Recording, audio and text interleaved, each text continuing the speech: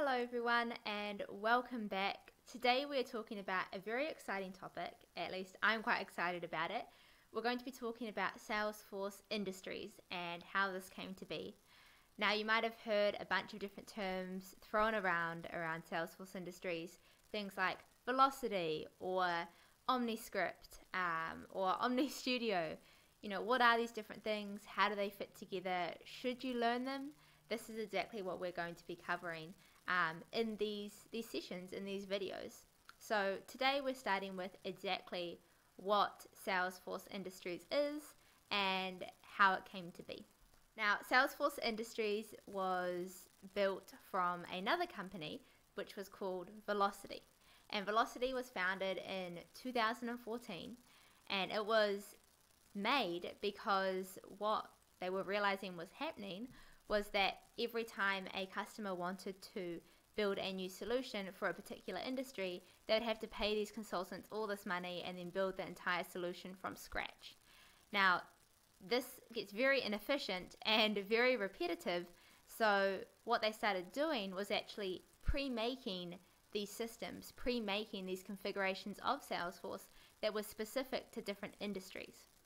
And this turned out to be a fantastic idea and just grew more and more popular over time until in 2020, in a classic Salesforce move, they acquired the business Velocity for a cool $1.3 billion, and they rebranded it to be Salesforce Industries.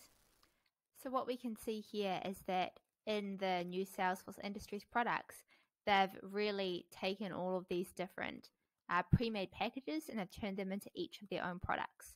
So within this industry products list, you can see we have Media Cloud and then Energy and Utilities Cloud. These were some of the classic ones from Velocity, but they've also expanded to a whole bunch of new ones. You know, we have Education Cloud and Philanthropy Cloud and Health Cloud and so many more that are constantly coming out on the market. So even though we talk about Salesforce Industries as a whole, within Salesforce Industries, there's actually a bunch of different products, each with their own setup, each with their own configurations. Now, I think until very recently, a lot of the documentation was still under the Velocity brand. So often when you're researching Salesforce Industries, you might see Velocity, Salesforce Industries. Just think of them both as interchangeable. All right, Salesforce Industries is equal to Velocity. So if we understand all that, then what about the platforms that we hear about underlying kind of the Velocity or the Salesforce Industries platforms? And this is where we hear about OmniStudio and OmniScript and things like that. So if we're taking a look at what's involved in the OmniStudio or the OmniScript package, we can kind of understand this as being the building blocks for these Salesforce Industries products.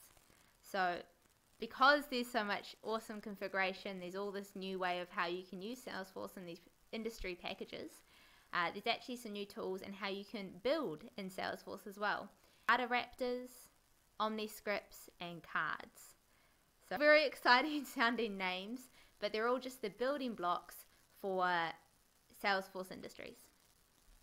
So in this series, we're going to be going through these different tools, how we can use them, what they're like. But the main thing to know about how these all operate is that they usually build on top of the existing Salesforce system. So if you are familiar with opportunities and orders and quotes and things like that, then you're going to be in a really good space in order to learn Salesforce Industries. I would not recommend Salesforce Industries for people who are completely new to Salesforce. I would say go get your admin certification, make sure you have a basic understanding of how Salesforce works, because Salesforce Industries is like your basic Salesforce on steroids. There is so much more that you can do, so much more going on. It is very customizable, it is very interesting and fun, but there's not as much documentation and there's definitely not as much support yet around learning and implementing these features.